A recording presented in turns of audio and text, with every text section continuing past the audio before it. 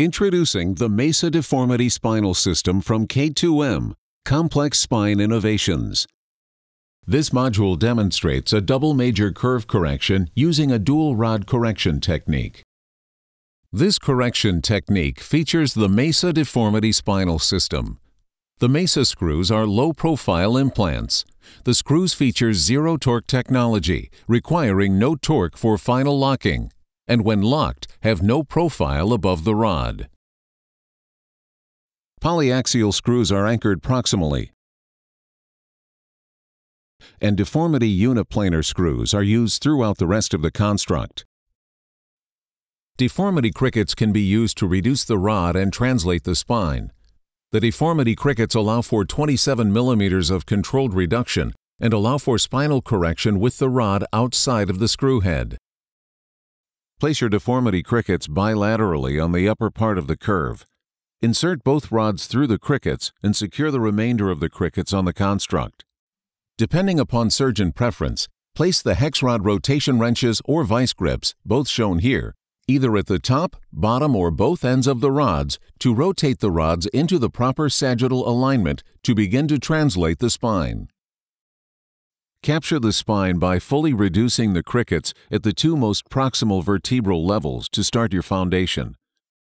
To fix your foundation, reduce the crickets on the distal vertebral bodies a majority of the way. Make sure the vertebra is as level as possible. Note, some surgeons may prefer to fully reduce this level. During the correction, it is important to make sure that the rod stays in the proper sagittal alignment. Tighten the remaining crickets until they kiss the rod. Next, fully reduce the crickets on the neutral vertebra. In this case, it is T11.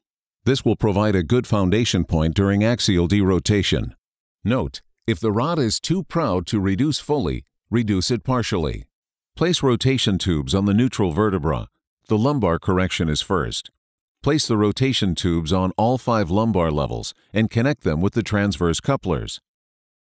Hold the neutral vertebra steady and rotate the curve in the opposite direction, applying a downward and lateral force on the convex side and a lateral force on the concave. Note, avoid pulling up on the rotation tubes as they may disengage from the crickets. Working at the distal end first, gradually reduce the crickets on each level working outside in towards the apex. If additional segmental correction is needed, hold the adjacent level and derotate the level further. Then fully tighten the cricket to hold the spine. Reduce and fully tighten all crickets on the lumbar spine. Now the lumbar spine has been corrected. Disengage the rotation tubes from the lumbar spine, keeping the instrumentation on the neutral vertebra. Move the rotation tubes and transverse couplers to the apical levels in the thoracic spine. Make sure the crickets are reduced at least halfway before axial derotation.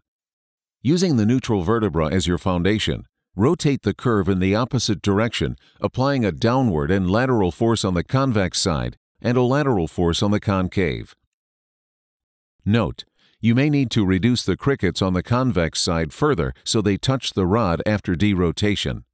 Gradually reduce the crickets to spread the forces along the construct and to avoid point loading any one screw.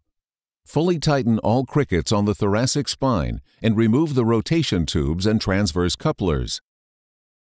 Compression and distraction may be necessary. Loosen the cricket, distract, and retighten. Repeat the same sequence on the opposite side with compression. The goal is to get the pedicles parallel with each other to level the top.